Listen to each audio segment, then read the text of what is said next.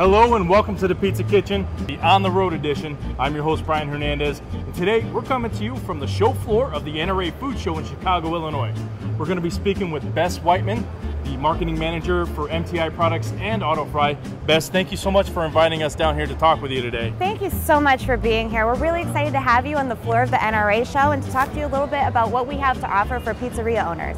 You know, we've been in the business for 25 years. We've been making this machine. It's a solidly built piece of equipment. We make everything with American-made labor and steel in our headquarters in Northborough, Massachusetts. We've got 4 different sizes of machines. We're the only ventless fryer that comes in 4 different sizes. Okay. From countertops to floor models, single basket to double basket. We can really fit a wide range of kitchen needs. Okay, so what size business can do you guys actually cater to? Is it big corporations or small mom and pop pizzerias, gas stations? What do you guys do? You know, honestly, we started with a lot of small businesses, but now we do a little bit of everything from independent pizzerias, taverns, to big multi-unit worldwide chains. We can fit any kitchen. So the number one thing that I'm proud to say that we have to offer is reliability. These machines are so solidly built. The amount of breakdown is so minimal. They last for years, and not just like a couple years, like 20 years. Wow. We've got a ton of machines out there that are over 20 years old, still in operation, still cranking out fries and chicken wings, and not a lot of kitchen equipment can say that. So what else do you guys offer from AutoFry? So the next best thing that I can offer is instant profitability. You know, I love to tell people with our machines, you can really just plug them in and start counting your profits. And okay, it's a little more effort than that. You have to put oil in the machine too, but there's no costly hood installation. You don't have to pay $30,000 to have someone come in and put in a hood into your kitchen. None of that. You come in, as long as you've got the electrical outlet, you plug it in, put in the oil, and you can start frying. You don't have to shut down your business. There's no loss of revenue there. You just start cranking out those fries.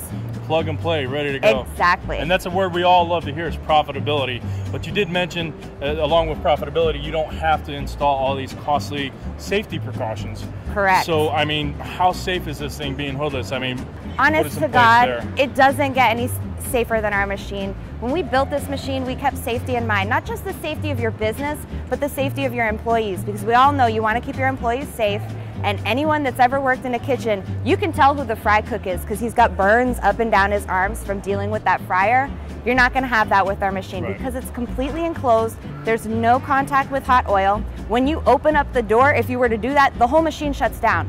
So you're never going to have an issue with burning yourself on the hot oil. In addition to that, because we did want to make sure it was safe for your business as well, there's an Ansel fire suppression system, and it's got 2 methods of operation. So there's an internal method, and should a fire break out, worst case scenario, it's going to melt this little piece, and when it does, the fire suppression goes off. So you're putting out that fire internally. Worst case scenario, that doesn't happen. There's a pull switch on the front of the machine. You just yank that and it goes off. Well, that sounds great, Bess. Why don't you show us a little bit about the MTI 10X, and then we can kind of go from there and maybe start frying up some foods. Absolutely. That's part of the job, right? Yes. So now we're here in front of the 10X. As you can see, we've taken the door off to give you guys a sneak peek inside how this magic machine works. So why don't you just kind of walk us through the process? It's a pretty good size. Yeah, absolutely. So this is our 10X. It's about 2 feet by 2 feet on your countertop, so it's not taking up a lot of space.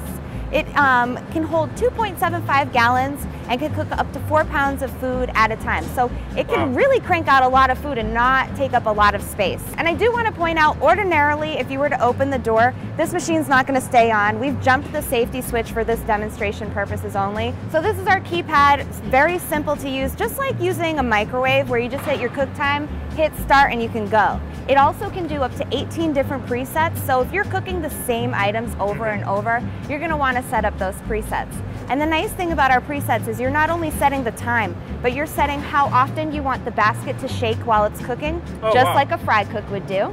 So you can do it between 15 and 30 seconds, and every 15 seconds it's going to shake that basket, or every 30 seconds it'll shake that basket. It's also got a heat time compensation intelligence. We call it simplified technology.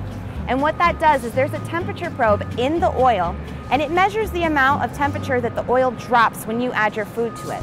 Why is it doing that? Because if you cook a lot of food, the temperature is going to drop a lot, which means you're probably going to have to cook it in the oil a little bit longer. So it's going to do all of that math for you. It's super smart. It's got its own little brain in there. All right, guys, now we're at the moment of truth. So what do we have in front of us today? So we've got some frozen bone-in chicken wings, because every pizza place needs a chicken wing, right? It's a staple. We've also got some artisanal mushroom poppers. These are from McCain, which is one of our rebate partners. Okay. We've also got deep fried Twinkies. Courtesy of the USA and McCain. And we've also got some cheese curds from Curdtown, which is another one of our rebate partners. All right, so I guess let's pick one and go for it. Which one do you want to do first? Let's start with the mushrooms. All right. All right, so we're going to add these to the fryer, and like I said, it's really a 3-step process. So the first step is you're going to add it to the food chute. We're going to choose a cook time for this item. This one in particular is 90 seconds. So we're just going to type in 90 seconds here, hit start, toss it into the fryer. At this point, you really could just walk away and let it do its own thing. But for the sake of the show, let's show you what's going on inside. Da-da-da.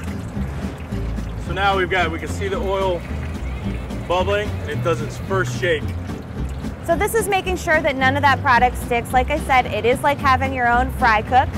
So you want that, making sure that nothing sticks. Okay.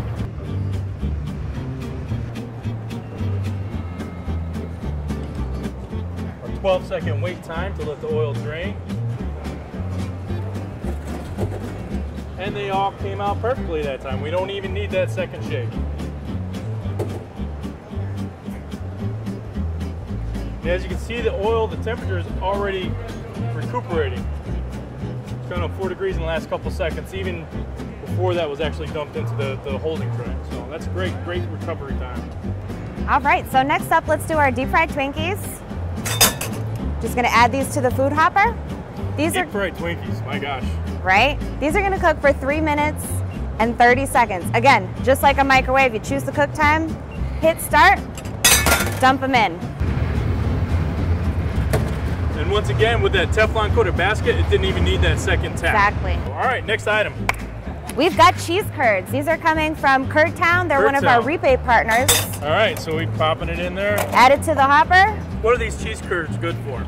Oh my gosh, dippers, or? They're good just on their own, but they're also a great pizza topper. I mean, you can use them in a number of different ways. I've seen them on top of burgers. It makes a real deluxe burger. So last up, we have our bone-in chicken wings. All right, as you can see, we got our temperature up. It's floating a little high, which is nice. We were actually looking for 375, so it gets up to that temperature. It still goes a little bit, and as the heating element cools down. Yep. So for these, we're going to do them for 10 minutes. So I'm just going to type that in on the keypad. Okay. Hit start. Add them to the fryer. You hear that one, huh? And boom, boom, boom, they're done. Those look fantastic. So we're still filming here. The show has opened now, but now we have finally got all of our platters ready to go. This show gets crazy. It does. At this point, we're having to fight these people off because they want to eat this food because it looks so good. But you know what? They got to wait because now it's my turn. All right. What do we have here first? These are our cheese curds from Curdtown. Tell you what, I'm just going to eat one as is to see how it is. Go for it. Still soft cheese, still crispy on the outside. And once again, it's not very greasy, which is that nice thing about letting it drain there. Absolutely. So, what do we have here now? These are our portobello mushroom poppers from McCain. Once again,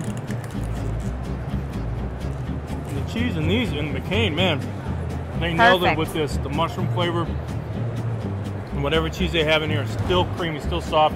Outside, obviously, again, still crispy. I'll come back for it later. Go to those chicken wings. All right. We've been waiting for these. I've been eyeballing these. And in the interest of TV, I'm not going to eat the whole thing and make you guys watch that. But I do want to feel the bake on it. It came out very firm and crisp on the outside. On the inside, we have cooked all the way through. Super 370, juicy. 370, 375 for 10 minutes. Succulent, but the outer skin, it crisped up nicely and kept all that moisture inside. This is America's favorite deep fried Twinkies. It doesn't get any better than this. All right, we got a little bit of strawberries to make it look nice. Maybe have a little chocolate drizzle. Chocolate drizzle. Oh, this is very crisp on the outside. When we put them in there, I thought they were going to be a little more flimsy. And what do we think? Now I know why they make millions of dollars at county and state fairs all over the world. The outer breading is still very firm, and then the actual Twinkie itself is still soft inside, and it warmed up that cream nicely.